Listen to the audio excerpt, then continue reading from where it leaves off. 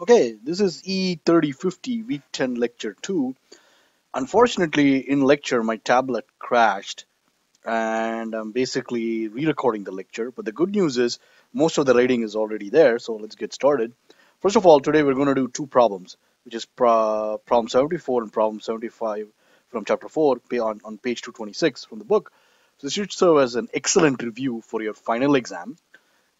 Excuse me, speaking about your final exam, your final will have four problems. Problem number one will be given a step response. Find the transfer function. We already solved such a problem last lecture. Problems 2 and 3 will be related to problem 74 and 75, which we're going to do today. And problem 4 will be a conversion from transfer function to state space. Calculators are okay, but no cheat sheets.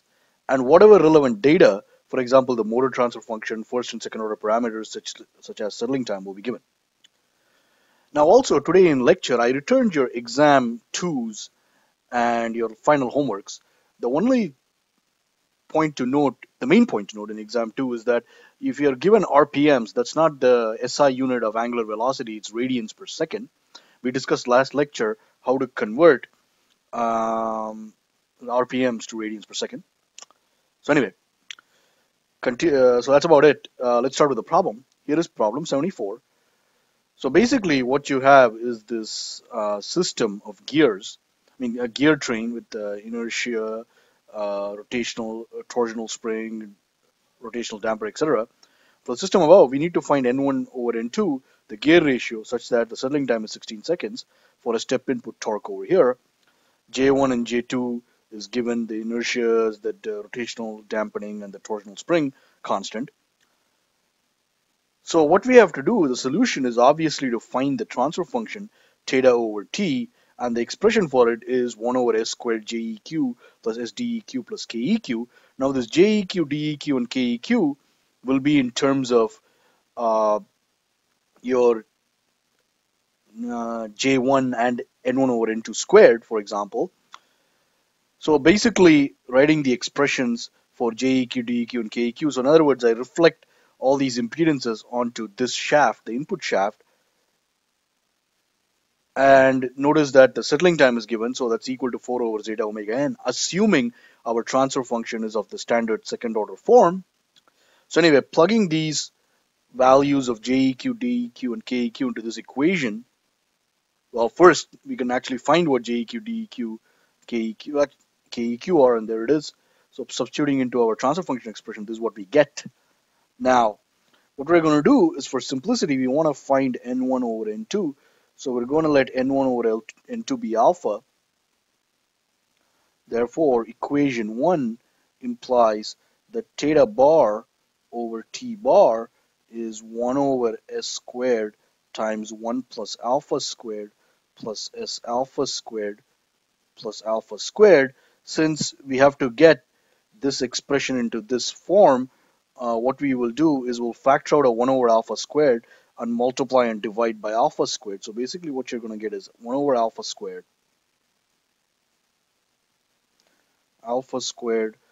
over 1 plus alpha squared S squared plus S alpha squared over 1 plus alpha squared over 1 plus alpha squared. Therefore, our omega,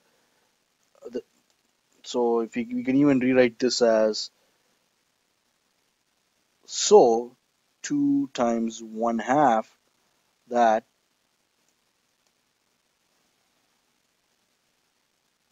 times S plus alpha squared over 1 plus alpha squared. Therefore, zeta omega n is going to be 1/2 alpha squared over 1 plus alpha squared. This implies, and zeta omega n, scrolling back up, our settling time is 16 seconds. So zeta omega n is a quarter. So this implies that this implies that alpha squared over 1 plus alpha squared is 1/2. Therefore, you don't even have to do any arithmetic, in the sense you can see that alpha has to be 1 for this to be true. Therefore, n1 over n2 is simply 1. And that's your final answer. Now, for the second problem, before I started recording the lecture, I already cut and pasted from my electronic version of the book the question. So here it is. Instead of me drawing a very bad diagram like I drew on the board today, here's the question. So this is basically, you want to find the mass here and the spring constant here so that we have this displacement to yield a 10% overshoot and 15 seconds settling time for a step input on the motor torque Tm. Now, I want to point out a very nice discussion that took place in lecture courtesy of a question asked by Chris Lemke, that notice that they have not given us the input voltage of the motor. So out of all these parameters, turns out that these are not relevant.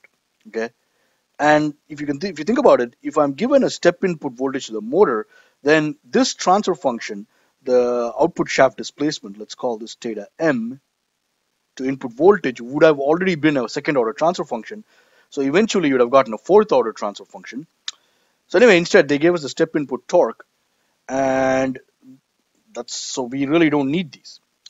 But let's see how to solve this problem. So we need to get the transfer function from t to x. So what we're going to do is we're going to reflect all the impedances onto this shaft. Let's call this theta L. Let's call this TL.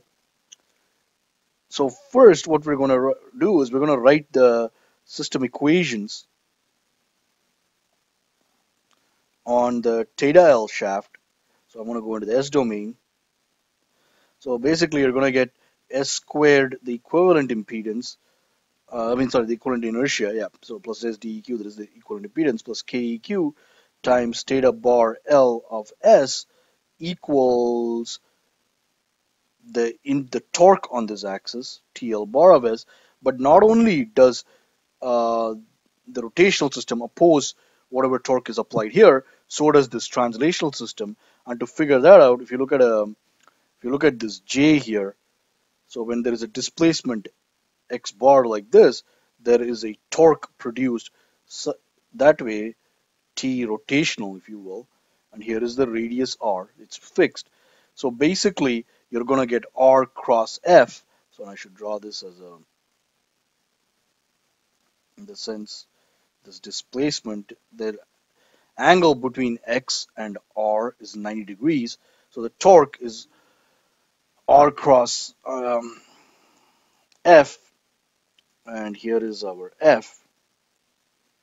So this is basically going to be F bar of S times R equals TL bar of S. But from the, we'll shortly write out what the expression is for JEQ, etc. But we know that from the translational system, so translational mechanical system, that we have S squared M plus SFV times the displacement equals the applied force. Therefore, we can eliminate the applied force. So let's call this F of t. Now I have 2 and 2. So this has 1. We save this. So substituting 2 and 1 helps us eliminate. So 2 and 1 implies we can eliminate F. We have S squared JEQ plus SDEQ plus KEQ times theta L bar of S plus S squared M plus SFV times X bar of S times R equals TL of S. Let's see, we have a step input torque, so what else we got to do? We need to eliminate theta L. So let's do that, in the sense we know that theta is R over X. So let's take that. Oh, yeah, theta is L by R. Therefore, we basically get S square Yeah, no, that's right. So in other words, wait a minute. So here is the displacement. I mean, that's the radius r. There's our theta. So that's our x. So theta equals r over x. Yep, that's right. It's sorry. Therefore, what we get is let's see. So before we do this, let me take a short break. How much time do we have? I need to get some water. I'll be right back. Continuing. So before we continue, wait a minute. This bothers me. Theta. Oh, never mind. Theta equals the arc length over the radius. So I inverted this because the reason why it bothered me is you can't get x in the denominator. It just doesn't make any sense. So it's x over r. There you go. Okay, so continuing. Now I feel much better. Therefore, we get s squared jeq plus sdeq. I remember also in class I didn't make that mistake, thank God. X over r plus s squared m plus sfv times x of s over r, and we just need to eliminate the torque, and we know that tau m theta m equals tau l theta l. So by conservation of rotational energy, so torque L is basically our input torque times it's going to be N2 over N1, and we can quickly check this in the sense we know that N2 is, for example, bigger than N1, right, in this case. So that means the torque on this shaft is going to be greater than the torque on the input on the motor shaft by a factor of 2, and that makes sense. This is a larger gear. So this is correct. That is, it's N2 over N1 and not N1 over N2. So the good news is we are done with our expression setup. X bar of m over Tm of s is what? It's going to be N2 over N1 time over s squared jeq plus sdeq plus keq over r plus sfv times r. Okay, so it's looking good. So let's start substituting everything. That is JEQ. Remember, reflecting everything onto this load shaft. So it's going to be JA plus N2 over JA times N2 over N1 squared plus J. It's also going to, so DEQ is going to be DA times N2 over N1 squared. KEQ is just going to be K. And this is just an ideal gear besides this inertia 1:1, right? So JEQ is going to be JA times N2 over N1 squared plus J. DEQ is going to be DA times N2 over N1 squared. KEQ is simply K. And we know the value of FV, and we know N2 over N1 is 2.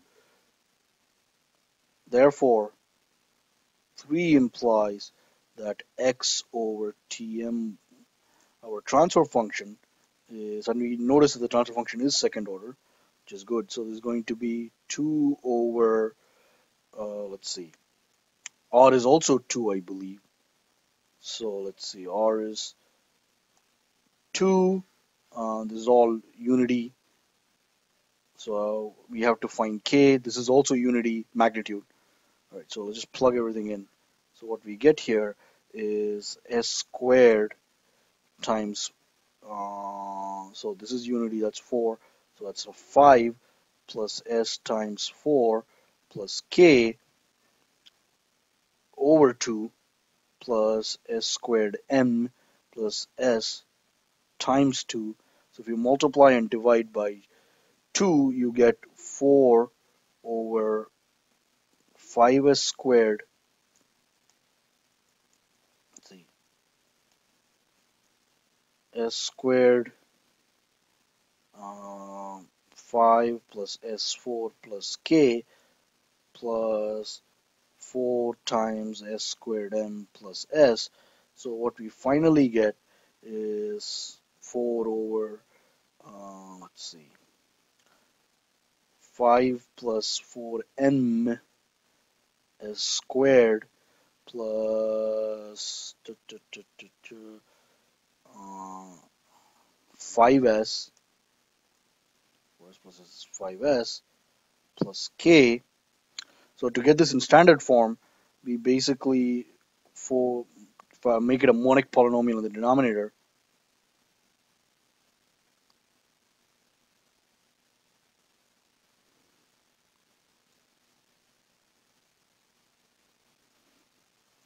Or 5 plus 4m, and we also multiply and divide by, so we factor out of 4 if we multiply and divide by k. So basically we can write this as 4 over k times k plus 5 over 4m. Therefore, we have zeta omega n, our usual trick, if you will. That is, wait a minute, 4s. What did I do? This is 8s because I solved this problem in class. So it's 4s plus, let's see, yeah, 4s plus 4, which is 8s. So I remember this number was very nice. Since this is 8s.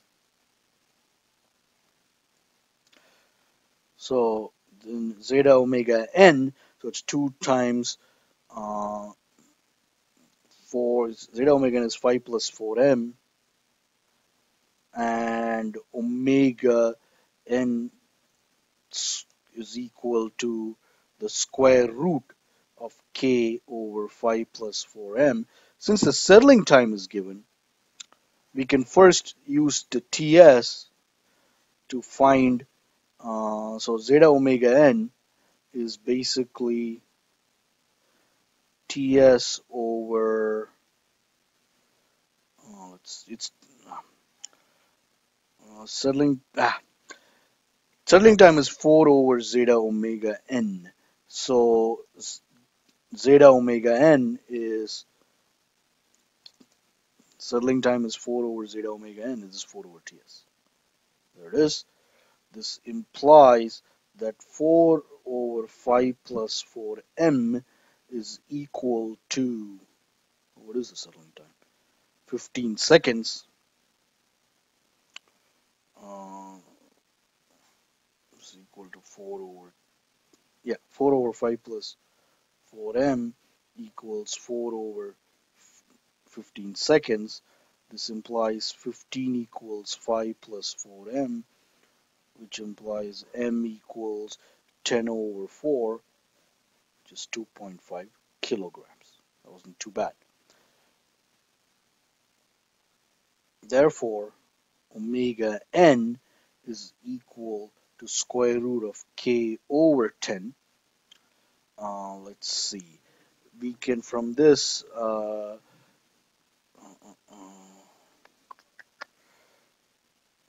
we know now the percent overshoot is 10, which implies e to the minus zeta pi over square root of 1 minus zeta squared is 0.1. So we can solve this for zeta. Just wondering, without finding zeta, can we find k? It doesn't look like it. So zeta equals, if you, well, let me put my calculator here and then just solve this. Let's see now.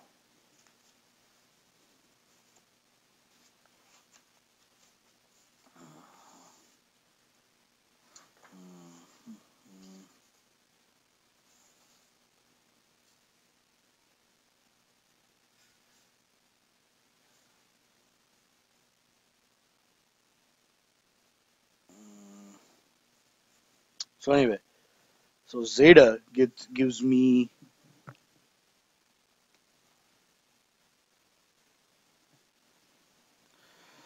let's see.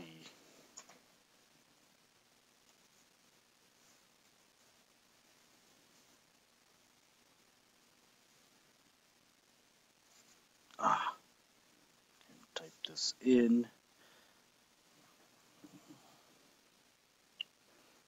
So settling time 15 seconds. Yeah, looks good. So for 10% overshoot, zeta is 0.5912. Therefore, omega n is 4 over Ts times zeta, this which implies omega n is approximately, I think I should just be able to do this on my calculator here. So it's going to be, it's 0.5912 times, settling time is 15, take the reciprocal of that and multiply it by 4, you get omega n as 0.451 radians per second. Therefore, K is omega n squared times 10. That implies K is approximately, so let's see, you square this, and then, wait a minute, let's see, 0.451 times 0.451, I really don't know, okay, this is correct, omega n squared times 10, so K is approximately 2.03 Newton per meter. So there you have it, the solution to this problem, to these two problems. So what I'll do as the follow-up video, like I promised, I'll post a video showing you how to use MATLAB, and we'll check some of these answers. Okay, so that is, I will actually, not this, but I'll show you how to check the percent overshoot, etc. in MATLAB. We'll go from there. All right, so actually, for the next lecture, the next lecture is going to be 20 minutes of course survey. So please bring your laptops. We are going to do an online course survey using Class Climate. But for the first 20 minutes of the last lecture in this course, we will preview 3720. And yeah, that's about it. See you next lecture.